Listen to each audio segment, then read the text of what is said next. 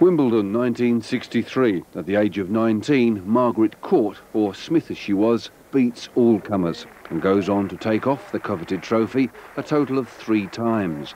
Before retiring, in fact, Margaret Court won more major tournaments than any other Australian tennis star. Today, she's a born-again Christian. Married to the son of former West Australian Premier Sir Charles Court, she lives in Perth, overlooking the Swan River.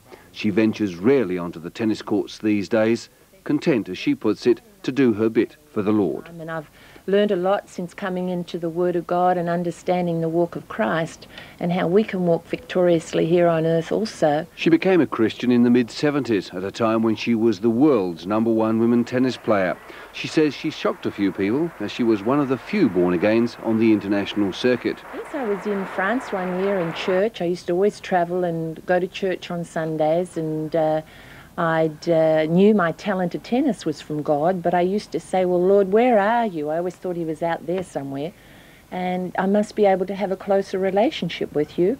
And that year I went on to America, and my husband and I, we used to stay with lots of families there. And this lady used to always give me these books, and I used to think she was a religious nut and put them in the rubbish bin. But she kept one and read it, and soon after became a Christian, and says her life hasn't been the same since. I only wished I'd known what I know now. I would have won 6 Wimbledons and not 3, because I really at that stage didn't know how to put Christianity and sport together, and I couldn't quite understand it. But I know now that Jesus was the winner, and he wants us to be winners in life, and that he gives us talents. So with her Christian eyes, how does she view modern tennis and tennis players? I think probably with all the television and press and coverage and tremendous money in it today, I think it's brought a lot more pressure. Why do you think Lendl has never won Wimbledon? And I believe Lendl brought a lot of that on himself by saying, well, I can't play on grass and I don't enjoy playing at Wimbledon, and then the press get hold of all that and they build it up into something. And I think really he talked himself into it. And what about Pat Cash? Is he going to go on to be one of Australia's greats? Well, he's an exciting player.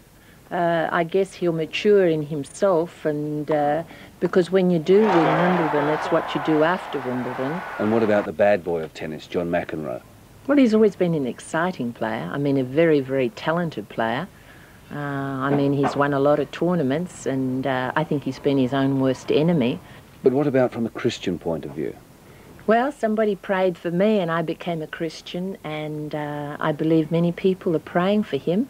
And it seems people are not just praying for John McEnroe. Margaret is part of a new evangelical movement in the sports world. Known as the Sports Ministry, right across Australia, Christian sportsmen and women have got together to form a counselling service with the aim of capturing as many athletes, tennis players, cricketers, surfers, cyclists, footballers, you name it, to form a first team for the Lord. I know over half of the last American Olympic team were born-again Christians, so they get together and they pass on what God is doing in their lives, because I believe in the time to come we're going to see some of the greatest athletes at all time that are Christians and knowing who they are in Christ, and that the resurrection power is in them.